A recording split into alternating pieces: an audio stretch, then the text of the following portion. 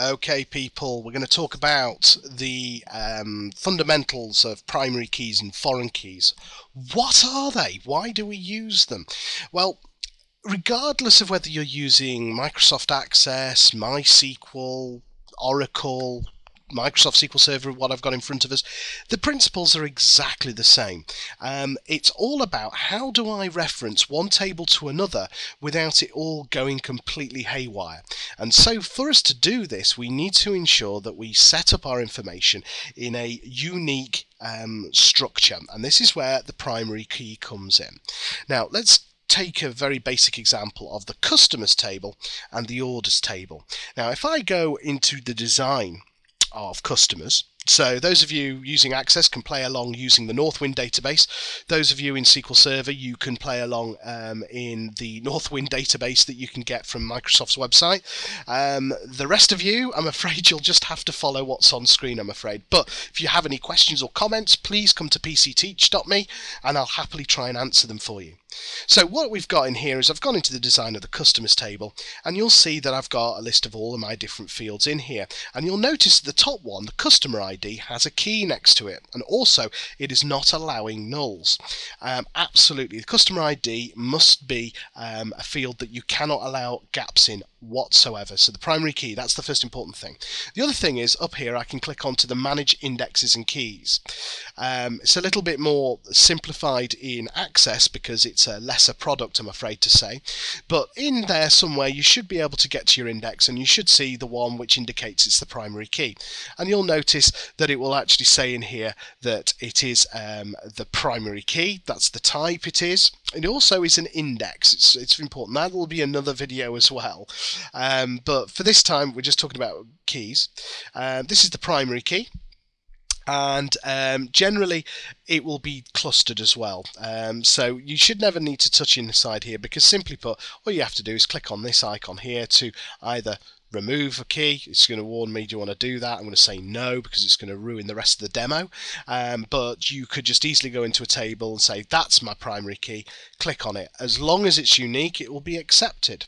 Now the other thing though is that we have foreign keys. So if a primary key indicates uniqueness in a table, which indicates the one side of the one-to-many relationship, what the hell is a foreign key? Well, let's look at it from a different perspective. This is purely SQL Server's option only, but in the right, if I right click on customers, I have a view dependencies option. Now what this does is it brings up a dialog box which just shows you all the things that depend on this table, and one of the things it should do is it will indicate that orders is a dependency on that, and then we can then say, well, what's dependent on orders, and we can keep drilling through. So if you follow it, if you've been following all the other videos that I provided in this series, which you can get from pcteach.me, you'll notice that these are the tables I've been referencing in all the SQL examples I've been doing so far.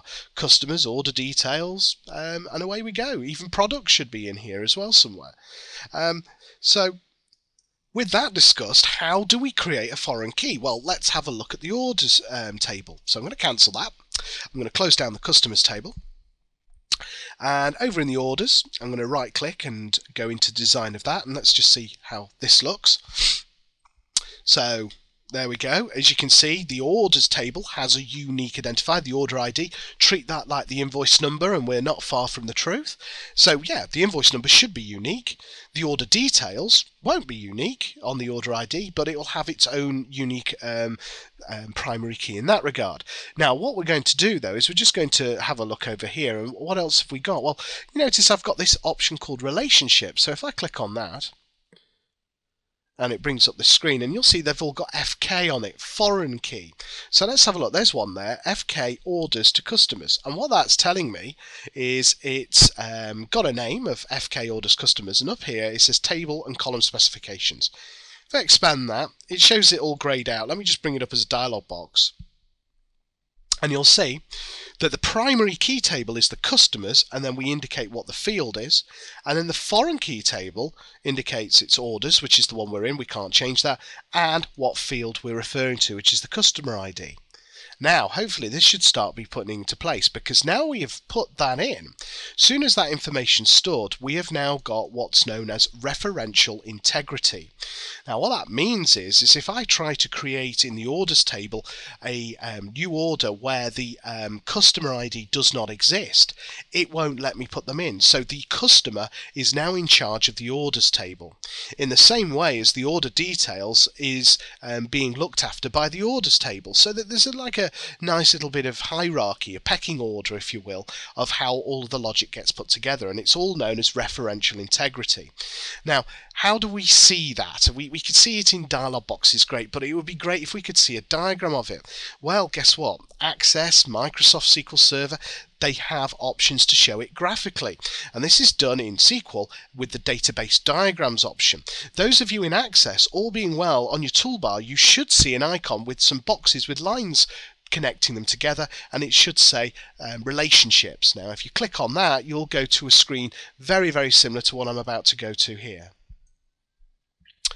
So in the new database diagram that I've just done, which I did by right-clicking, it should ask you to add table. Those of you in Access, you probably find it's already brought up the screen, so if you hold fire, you'll catch up with us in a moment.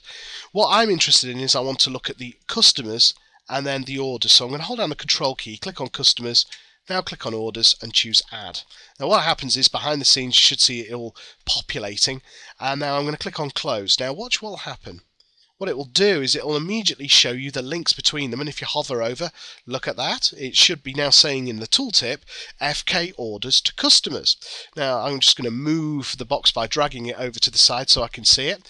There's our key, and there's this sort of link, this little chain thing, which actually indicates the symbol of infinity. So what that's telling you is it's one to many.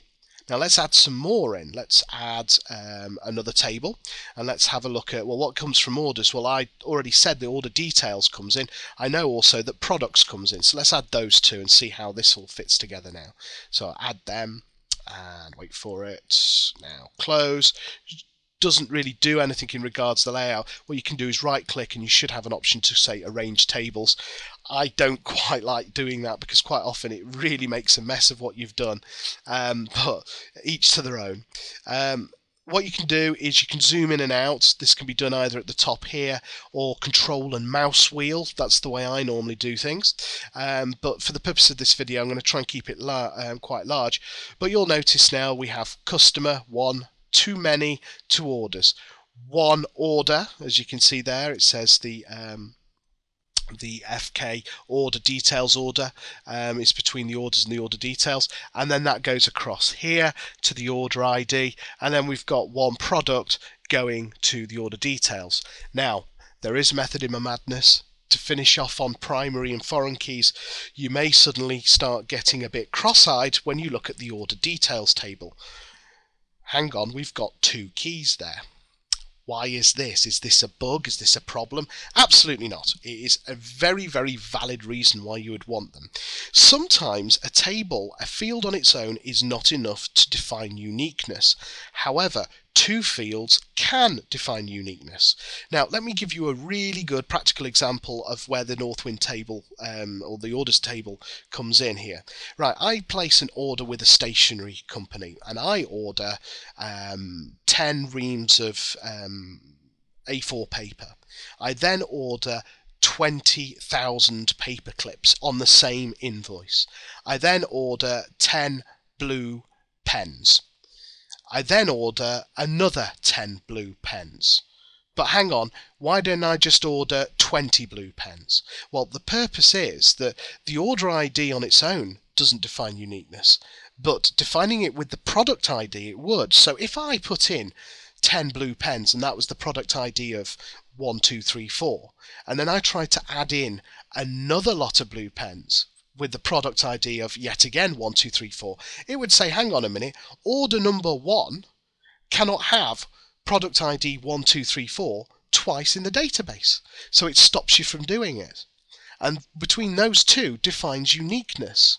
And this in the trade is known as a many-to-many, because you have one order can have many order details, and at the same time one product can be in many order details, and that's how you define generally a many-to-many relationship.